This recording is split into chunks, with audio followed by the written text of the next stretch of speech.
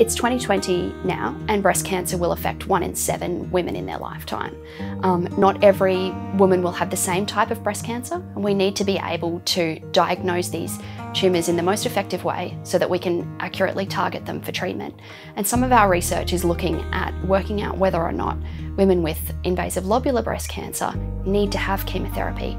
Can we stop them from having this drug but without impacting their outcomes? So by looking at the DNA and genetic changes in these tumours, we can get an idea of whether they would have responded to this drug or not. When we talk about breast cancer, we talk about it as though it's one disease, but it's really hundreds of different types of tumours. And my research focuses on a couple of the less common tumours. I work on invasive lobular breast cancer and also on metaplastic breast cancer. And these are two so-called special types of breast cancer. And I'm applying different genomic technologies to try and understand better the types of mutations and genetic changes that are occurring in these tumours so that we can develop rational treatments. We want to be able to precisely target a drug to a tumour type so that the patients don't have to go through unnecessary treatments, and make sure that every time we give a drug it's going to have an effect on the tumour.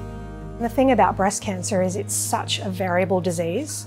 We encounter patients, even in our BrainMet trial program, who might have only been diagnosed with early breast cancer in May, and then by June or July the same year they're already enrolled in our BrainMet program, indicating that for them it's been a life-changing, rapid journey from primary cancer diagnosis to a terminal metastatic diagnosis, all within a few months.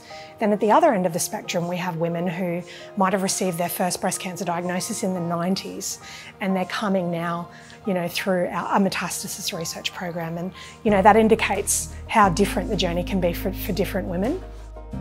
The Bonsai study is really, really important. It's going to generate very important benchmark data that describes how drugs enter the brain metastasis space and are retained there.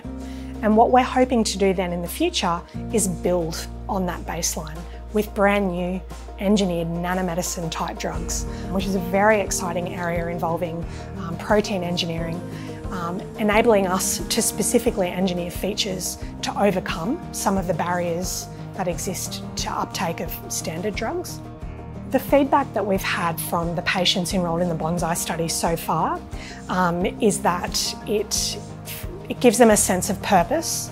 It helps them feel like they're doing something positive with their situation, and possibly even a distraction, because they come through the HERF and it's interesting. We can explain, our research. They can also have a look around and, be distracted from their situation by thinking about something that's a little bit intriguing for a while. But mostly it's the idea of a legacy that, they're doing something helpful with their situation.